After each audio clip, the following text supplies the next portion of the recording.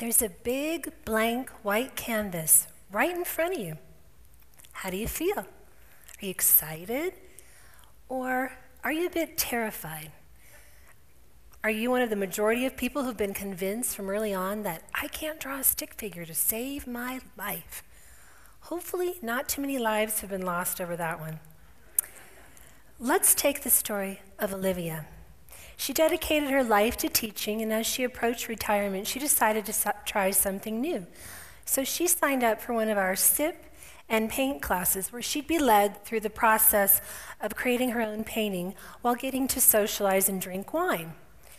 Olivia never considered herself to be artistic at all, so when she saw that big white canvas, she felt a bit fearful and apprehensive.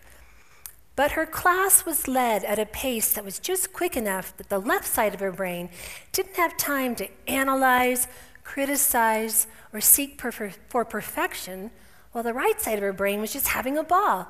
She loved it. She has since shocked family members by taking down family photos and filling her home with her rich, luscious paintings. She routinely has friends over for painting parties, and she's even filled an entire wall of her home with a mural of a tree. That's transformation. This could be you.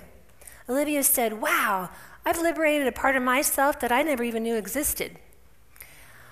Or maybe you were the person growing up that everyone considered artsy and creative. Do you have a box of jewelry making supplies shoved way in the back of your hall closet?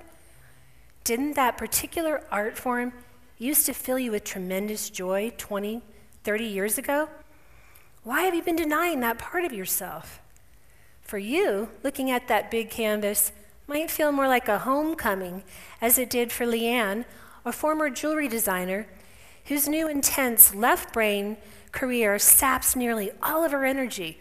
She carved out just a little bit of time for a class, and she said the reward is, I now see more color everywhere I look, and I've got something to talk and think about besides work.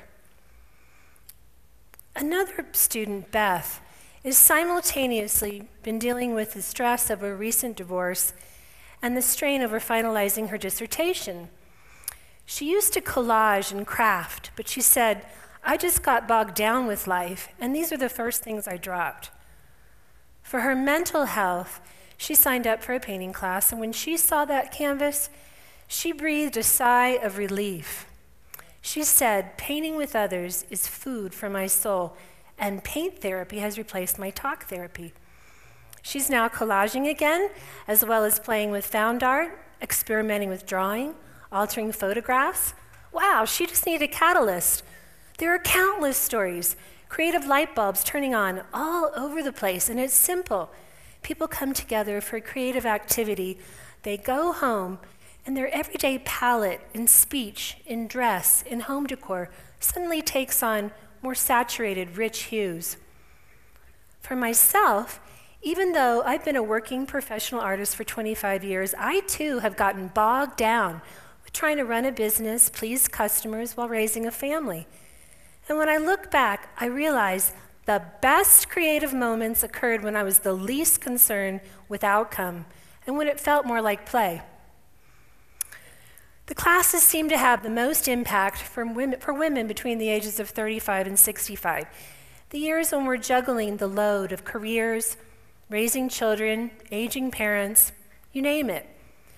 The times when we don't feel we can give ourselves permission to craft or create, but the years when we need it the most.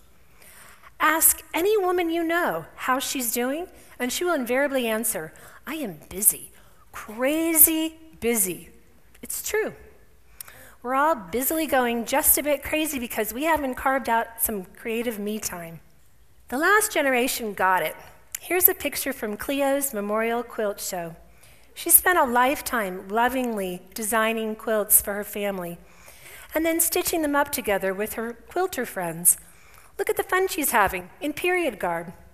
The millennials get it too. Here's an example of what my daughter Abby, my 20-year-old daughter Abby, calls not your grandma's crochet, that she does when she regularly gets together with her girlfriends. No, it's those of us in the middle that seem to have forgotten The age-old sense of release, relief, and renewal that comes from participating in the group, collaborative, creative experience.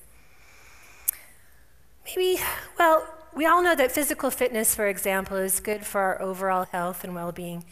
Maybe someday it'll become the norm to say something like, honey, I'm stopping off at the Creativity Lounge on the way home, just like we would about the gym. If we did, we would be better able to cope with the sometimes relentless demands of modern day life. And each of our personal lives would feel richer, fuller, and more colorful. So what thrills you? Is it photography, drawing, sculpture? What are you waiting for?